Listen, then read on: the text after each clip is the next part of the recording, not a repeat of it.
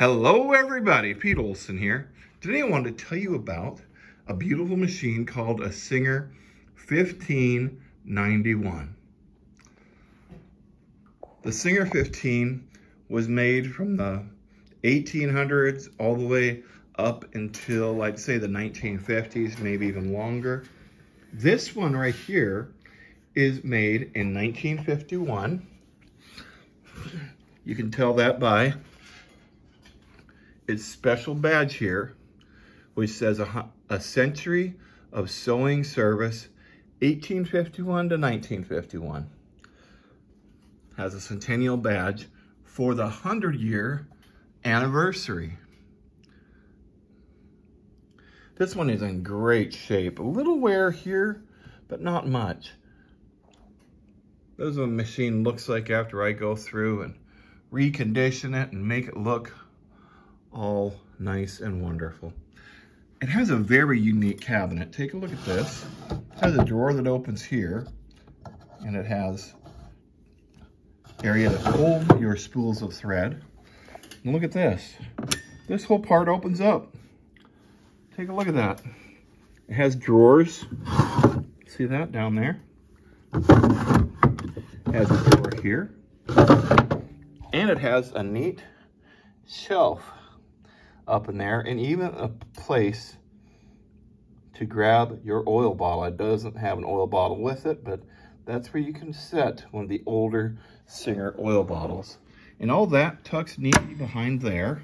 It all folds up into a desk, which I think this is just a beautiful early 50s kind of Art Deco-like desk. Now, to operate this machine with this cabinet, it's a little different. Some cabinets are knee pedal. This one is a foot pedal cabinet. And you see a little nub right there? Watch this. I'll take my foot and it pops it out like that. That slides in like that. When you don't need it, when you do want it, it just comes right out like that. I've gone and rewired everything down into there.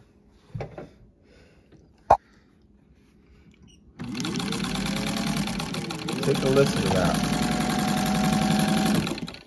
Beautiful stitch quality. A wonderful straight stitch machine. That's all it does. Straight stitch forward and backward. It reverses, of course.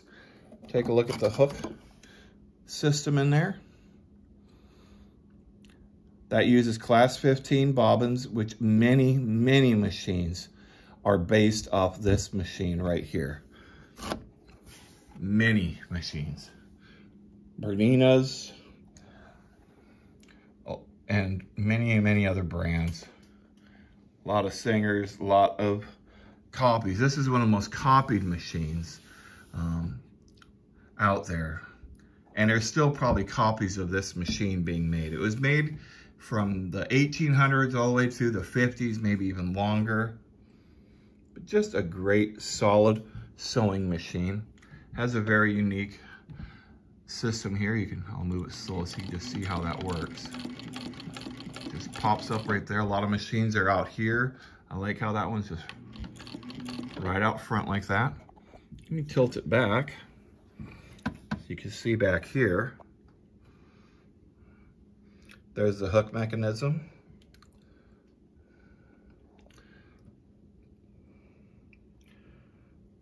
All these parts all cleaned up. This opens up here. There you can see that oil bottle holder again. In the shelf unit. There's that brand new cord. All mounted in there. Going down that way.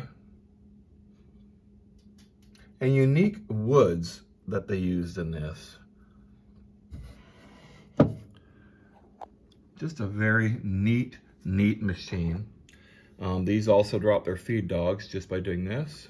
You loosen that up and the feed dogs will drop or go forward, whatever you choose. Let me tighten it back up so it's back in feed dog use. That's how you drop the feed dogs on this. Drop it back down.